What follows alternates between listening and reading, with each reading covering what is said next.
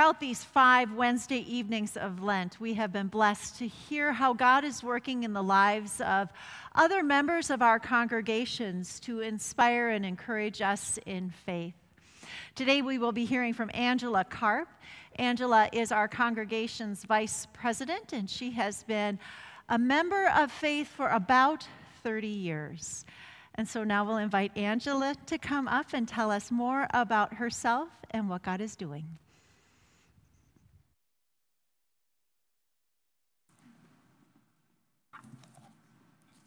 Thank you. Trust in the Lord with all your heart, Proverbs 3:5. This is a verse that is on the wall at my house, and it has been my go-to verse for many years. In my nearly 6 decades of life, I have learned many things about God, but there are 3 things that I think sum up what I would share with anyone who asks me about my faith. Number 1, we only see what is going on in our life right now, right here. But God knows our whole future. Psalm 139 tells us that God knows what each day of our life will look like before it even happens. Number 2, God prepares us for what God has prepared for us in our life. Ecclesiastes tells us there is a time for everything. And number 3, God is omnipresent, which means there is nowhere that God is not. The Bible also tells us that God is love. Now, I'm not a mathematician, nor do I know about theories, but I put those 2 thoughts together and I come up with God's love is everywhere. Sometimes we really need to listen with our hearts and our minds to see what God has prepared and to see his love. Our family went through a rough nearly 10 years, and tonight I'm going to share my perspective and my faith and how it grew. And I also pray that the Holy Spirit will use my words tonight to work through other hearts and minds. I was born into a Lutheran family. I lived in Rosemount, Minnesota, and we attended St. John's Lutheran Church. My earliest memories are in the fellowship hall. I remember many potluck dinners, table after table of hot dishes, Jell-O, and bars, and singing "Be Present at Our Table, Lord." When I was in 5th grade, we moved to New Hope, Minnesota, and joined House of Hope Lutheran. This church provided many years of memories as well. Youth group, Easter Sunday egg bake, confirmation, teaching Sunday school, and where I married my husband in 1985. Tom and I will celebrate our 37th wedding anniversary this year. We have 3 children, currently 27, 29, and 31. All 3 have been very blessed in the gifts they have been given by God. Tom and I were married at age 22, just out of college, and we joined Faith Lutheran at some point between our 2nd and 3rd child. In the late 1990s, I remember being in our front yard with the kids. I can't remember if I had just heard about another family's trials, but I remember thinking, how do families get through really bad things? We have been so blessed with our marriage, our jobs, our healthy children, so many great friends in our community. Do we have such challenges in life? Or do we get through trials because of our faith, our family, and our friends? I remember a small voice telling me to remember faith, family, and friends, as if I was being prepared. I believe this was the first time God whispered to me directly. My faith journey to this point had been a very easy path, very little sorrow or pain, nothing too challenging in life, and yet looking back, it was a very solid base on which God intended to build. In June of 2002, Andrew, our youngest, was 7. He had just finished 1st grade and wasn't feeling well. I took him to the pediatrician, expecting he had a virus. They sent me directly from the clinic to Children's Hospital in Minneapolis. the pediatrician had found a mass in his belly. Andrew was diagnosed with stage 4 neuroblastoma. We had never even heard of that type of cancer. There was a mass. The cancer was in his bones and his bone marrow. He had a 30% chance of survival. I remember a lot of tears, but I also remember telling the nurse and the doctor that someone had to be in that 30%. And we battled that monster for several years. Many rounds of chemo, surgery, a stem cell transplant, and 12 trips to Memorial Sloan Kettering in New York for a treatment not yet standard at Children's. Our faith, family, friends, and community held us up. The prayers were coming from all over the world, literally. God's love completely encircled us. I still cry when I think of how my son suffered as a small boy, but he healed. He graduated high school with honors after being a 3-sport athlete and went on to college and is now a civil engineer. His health is a gift from God. Neuroblastoma has a very high frequency of return. After he got his first no evidence of disease result, I heard God's whisper again. It won't be back, but there will be side effects. Reoccurrence has never been a concern in my heart. God had let me know we were done with Andrew's cancer. When we were at Children's Hospital, the chaplain gave me a Bible called the Encouragement Bible. I began a regular morning devotion in 2002. This time in God's word and prayer has become as common to my morning as brushing my teeth. These regular connections with God brought me closer and more aware of God in my day-to-day life. It was early in 2007 that I felt I needed to pray that evil would stay away from my daughter. Again, it was God whispering and preparing me. In May of 2007, Emily was diagnosed with anorexia. She was 15. We caught it fairly early. She would not need to be treated inpatient, but would require an aggressive outpatient program. This was a new challenge in our family and so very different. We told the world about Andrew's cancer and asked for prayers and were helped by so many. But anorexia was different. It felt shameful. Emily did not want us to tell people. There are times when evil comes into the dark corners of our lives, and we don't want to share. But Jesus knows. He felt the shame we feel when he was on the cross.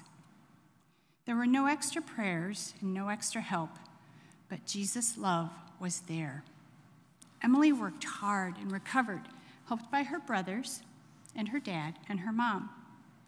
Within a year, she was released from the treatment program and has been able to walk away from that evil. God's love again encircled our family. Now, families have all sorts of interactions and relationships, and sometimes relationships are very messy. The time in our family when we were battling Andrew's cancer intensified some of the negative interactions. Nick, our oldest, was just becoming a teenager when Andrew was diagnosed. That is a difficult time for kids anyway, but the strain on our family at that same time made things tougher for Nick, and especially the father and son relationship. For the most part, Nick was a great kid all through high school, but the tension between father and son continued to build. And I knew, I heard God's whisper again.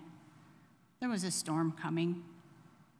Several things transpired, and there was much hurt and anger, and Tom told Nick he could not be in our home.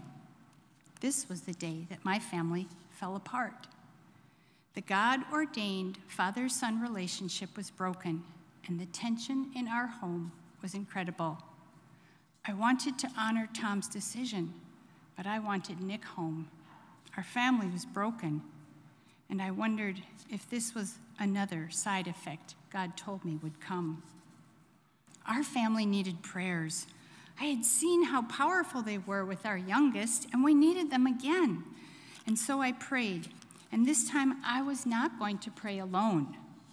I wrote a morning prayer and an evening prayer of healing and reconciliation for our family, and I sent it out to many family and friends, and I asked for an entire month of intense prayer. We needed to get Satan out. That was October. Christmas Eve of that year was one of the best ever. Tom invited Nick to come back home. He called him and asked him to come for breakfast. It was so simple, and it was how God had us start over. That day, my devotion was from Zechariah 4:10. Do not despise this small beginning. God's love was at our breakfast table. Today, the father and son relationship is wonderful. It is full of good times, respect, and most importantly, love. I understand now that God knew their relationship had to break to be better. God makes all things new. Healing takes time, and our family was recovering well. Then in May of 2010, I had to have a few medical tests. The devotion I read on May 14 was about God-appointed storms. I was not surprised when I was diagnosed with colon cancer on May 18th. Once again, God had whispered to me and prepared me. While this was scary, I wanted to be strong for my family. I knew that God was in control. I reminded them of the struggles our family had faced and how God got us through each trial. And I told my family we would get through this too. I know we all had visions of how difficult things were with Andrew's cancer. However, I was very fortunate that my cancer was found early and treatment was only surgery. It was at this point that I decided it made no sense to ask God why. A much better question was, what do you want me to learn this time? There's a nature preserve and a beautiful pond on the grounds where I work. And before COVID, I walked around this pond several times a week. These walks were nourishment to my soul. I enjoyed the fresh air and sun and the beauty of nature. While I walked, I often talked to God, and I tried to listen to God. I don't remember the first time God whispered to me the idea that I should go to seminary. It seemed quite crazy, and it made me smile. I love worship and sharing about God's love. Well, a number of amazing things fell into place, and the next thing I know, I'm taking online seminary classes. I was still working full-time as well. This was a lot of work, and about 3 years into this, I started wondering if this was where I was supposed to be. Looking back, I think God was preparing me again. I began what is called a clinical pastoral experience, which requires even more time. I would need to be on call and able to leave work during the day. I hit a wall. I wasn't able to give what was needed to the CPE program, nor was I giving enough time at work, nor was I giving enough time at home. I was confused and unsure of what I should do. I met with my seminary mentors, and together we decided that maybe seminary wasn't where God wanted me at that time. A huge weight was lifted, but I was also disappointed, and I wondered if I was somehow letting God down. On my way home that afternoon, I passed by a big church, and their lit sign out front said, and I'm not kidding, it said, "Just wait, God is working." Oh, wow, this time he gave it to me in writing. I also had a devotion that week, Lamentations 3:22, which says, "Because of the Lord's great love, we are not consumed, for his compassions never fail." I had been in a place where I was being consumed. The path to becoming a pastor was too much for me right then, and God's love and compassion took the burden from me. Later that fall, a friend of our son and his fiancée asked if I would officiate for their wedding. I have known this young man since he was in elementary school, and our families are close friends. This was quite an honor and very exciting. I would be able to share God's word, marriage advice, and motherly words of wisdom. I have officiated a handful of weddings now. And maybe this was part of God's plan. I love to share with these young couples that life is very messy. It's going to throw you things, maybe very scary things that you didn't expect. Marriage is wonderful, but sometimes it's hard. But if you include God, you can get through anything.